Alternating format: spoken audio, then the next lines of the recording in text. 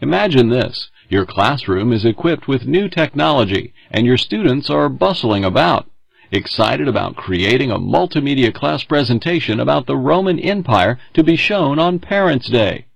Some students are researching online, some are preparing text in Word, a couple are adding graphics in PowerPoint, and others are debating what to title the presentation. How does this make you feel? Sure, this scenario might be a slight exaggeration of what you might actually encounter when technology is brought into your class, but it's intended to get you to think about how you view teaching.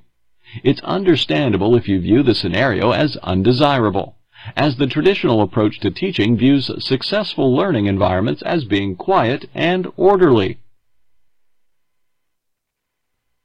To truly integrate technology successfully, however, teachers may need to reconsider their ideal classroom environment. In most traditional scenarios, the teacher stands in front, facing and lecturing to students who are seated and quietly listening and taking notes. Instead, with technology integration, the reality might look similar to the hustle and bustle presented earlier.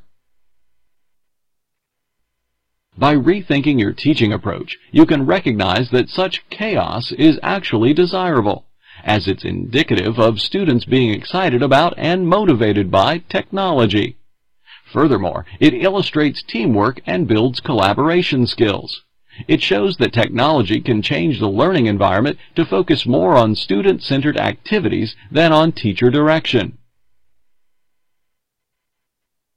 With technology like interactive tutorials providing new avenues for teaching, teachers can begin to shift their roles from being presenters of knowledge to facilitators of learning.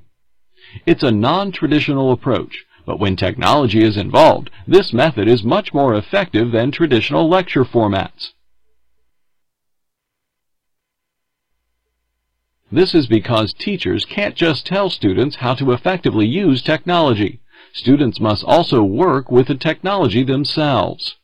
For example, you can conduct a survey of your students' favorite ice creams and then have them design graphs of their results in KidPix Studio Deluxe. The exercise not only gives them experience with the program, but it also shows them how numerical data can be conveyed very well visually. As the previous examples suggest, technology requires active learning in addition to traditional passive learning. Furthermore, it can foster collaborative learning, as classes most likely will not all be equipped with enough computers for each individual student. Introducing more collaborative tasks into lesson plans challenges traditional approaches. The need to shift away from traditional teacher-centric instruction may become increasingly clear. For instance, it's likely that your students have previous internet experience and may even know more about web searching than you do. This challenges old beliefs in which teachers are always the ones teaching. As we've discussed, introducing computers, software, and other technology may necessitate a change in your ideas about how classes should be conducted. Alternative teaching styles move from traditional, lecture-based notions of teaching to collaborative, student-centered approaches. With this in mind, try this exercise and then click Next to move on.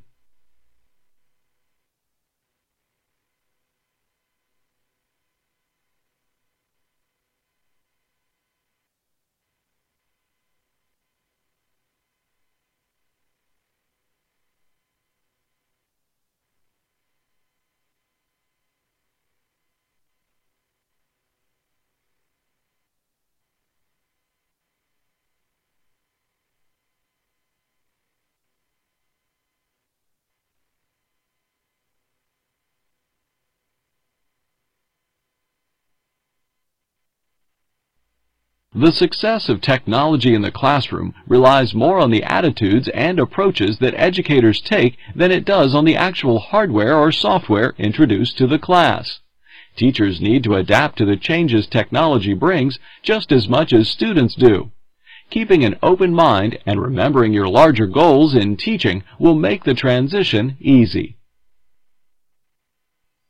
Here are some real-life examples of how the concepts discussed in this lesson could be used in a classroom, either as a teaching tool or an administrative aid.